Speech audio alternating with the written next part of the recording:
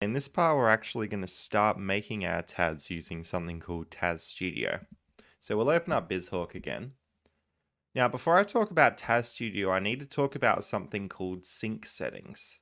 So if we load up a ROM here, say Adventure Island again, you'll have this little menu in here, NES, and you've got lots and lots of settings here. You might be thinking like, I just want to start making my TAS, I'll deal with the settings later.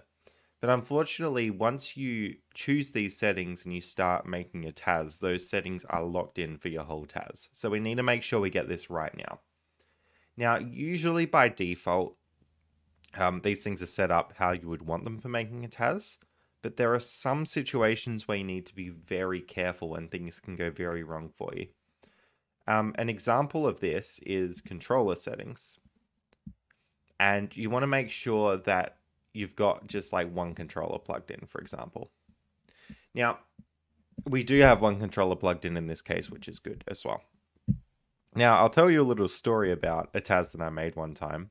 This was a TAS of Crash Bandicoot 3 for the PlayStation 1. I had made that TAS without really touching these sync settings, and it had both controllers plugged in and both memory cards plugged in. Little did I know that having the extra controller and the memory cards caused a little bit more lag during the game, which made the TAS suboptimal. So I then had to redo the whole thing with just one controller and no memory cards plugged in. So that's an example of why it's really important to make sure you got these sync settings right. There are other settings, but you usually don't want to touch these too much. And depending on what console you're playing on, you may have different settings. So these are the Master System settings. And the sync settings are these. I'm just going to go ahead and turn off FM sound. That's just like a little Japanese sound chip on the Japanese consoles that makes it sound prettier, but it can cause more lag. We definitely want to use BIOS. Region auto, display type auto is fine. Controller type standard is fine. So make sure you reboot BizHawk when you do that. And now our sync settings should be all set up. So they save with BizHawk. You can also go ahead and set up your controllers if you want. So as I did last time, I set up my controls there, and you can set up your hotkeys. You need a button for frame advance. I usually use V, but F is fine for frame advance. And this will just be if you press the frame advance button, you can advance one frame at a time. So like super slow motion.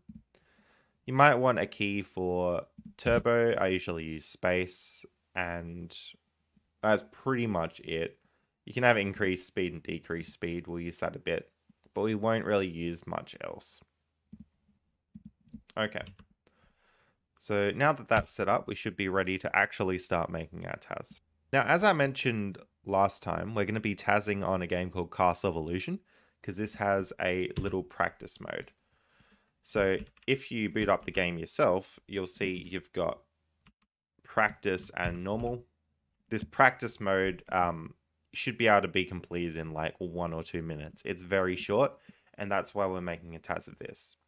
You could already see that as we boot up our game, we're going to have to do a few things before gameplay. We're going to have to get through all the menus, and then we're going to have to actually play the game itself. So to start your TAS, there's a couple ways to do it. You could go file, movie, record movie, but that's not a very good way to do it these days. The better way to do it is to go Tools, TAStudio. And that opens up this thing called TAStudio, which is this nice little piano roll input viewer thing. So I'm going to just hit play, and that's going to play down there.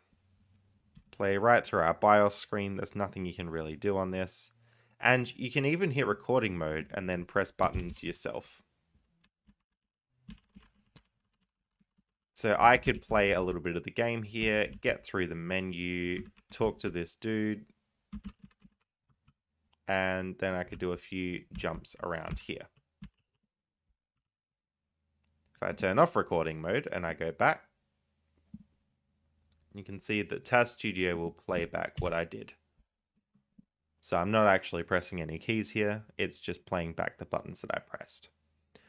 So that's a very, not the best way to enter your inputs. What you can do, suppose that I wanted not to jump here.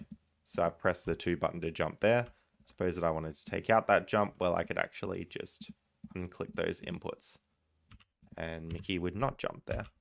So that's the way we're going to be entering our inputs on TAStudio.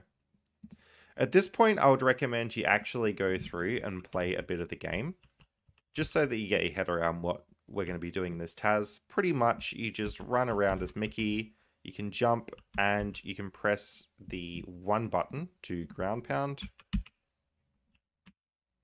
And you can keep going like this. There's treasures, there's enemies.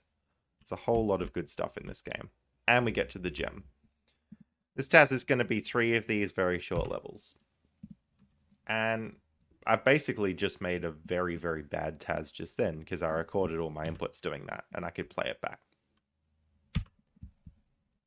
So get yourself familiar with TAStudio. Try doing some recording of inputs, but also try editing your inputs in here. So if I want to jump a bit earlier, I can do that. And just get a feel for it.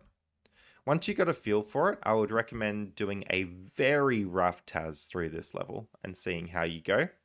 Then we're going to go back and start optimizing it a bit more. Okay, that'll be it for this part.